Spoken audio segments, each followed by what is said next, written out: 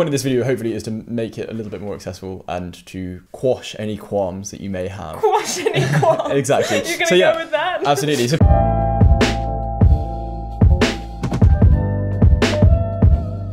hello, I'm Callum, this is Ollie. Hi. Ollie is the other architecture student here at Trinity Hall at Cambridge, and in this video we're going to talk about our application process and how both of our applications were quite different and how there's no such thing as like one particular architecture student or application, portfolio, whatever. Everybody's completely different.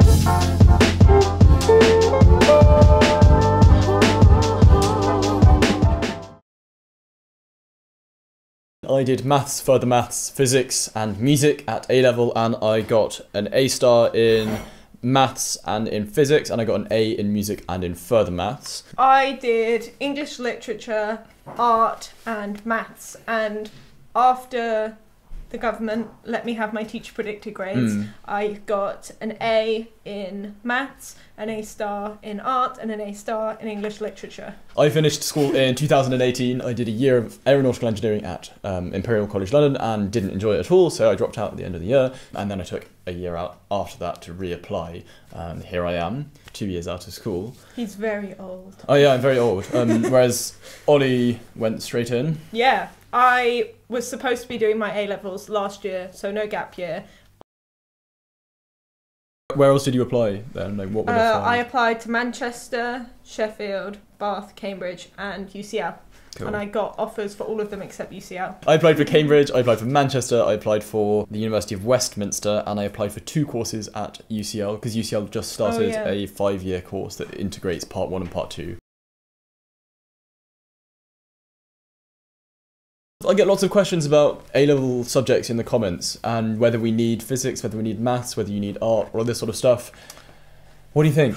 I think physics and maths are not essential, but once you get here, I think people are having a hard time now with the structures if they didn't do maths. You think? I think to a degree. I would say, for me, having done maths, further maths, and a year of engineering, structures is like very accessible. Yeah. And I would say certainly having done maths A-level, it makes it a lot easier. However, I wouldn't say that people who don't have it are really struggling. It's not at a significantly complicated level, so I don't think you'd have an issue. And certainly, it's not required. That's the more important point, actually, is we're not qualified to say what you should and shouldn't study at A-levels. And the point of me bringing this up is to highlight the fact that everybody studies different subjects. Art A-level is very helpful if you're looking at what you're going to take. Yeah. It just means you don't have to assemble the portfolio yourself. You can just bring the work you've been doing for A-levels. It's not needed, it just makes it easier. Certainly, had I applied for architecture the first time round and still did the A-level subjects that I did, I would have found it very difficult. Because I was on a gap year, I had loads and loads of time to do lots of extra art stuff, and I spent a good month doing nothing but preparing my portfolio before the interview.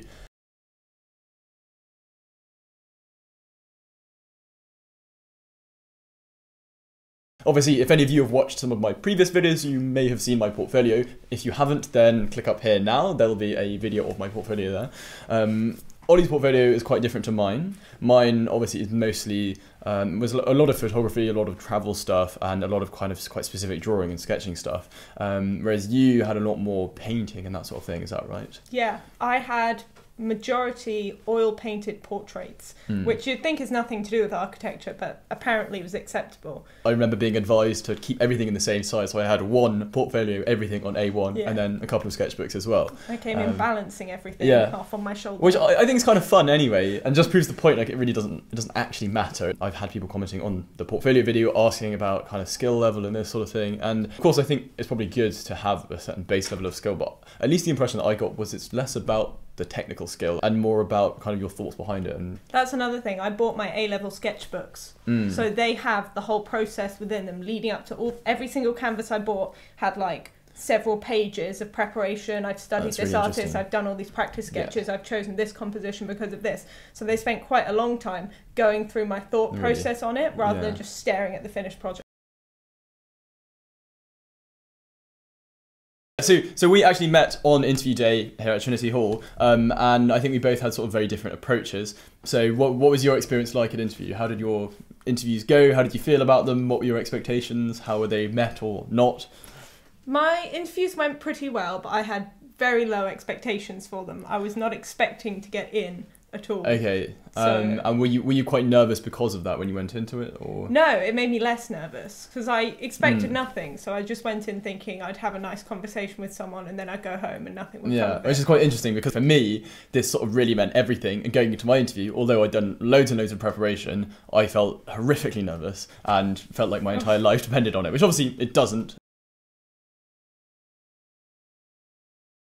We both had the interviewer who is now our director of studies, now kind of having a very different relationship with our interviewer after actually arriving here. In my interview, I liked her, but I definitely felt she was quite sort of imposing as an interviewer would be. But you had a pretty different experience? You thought she was really nice?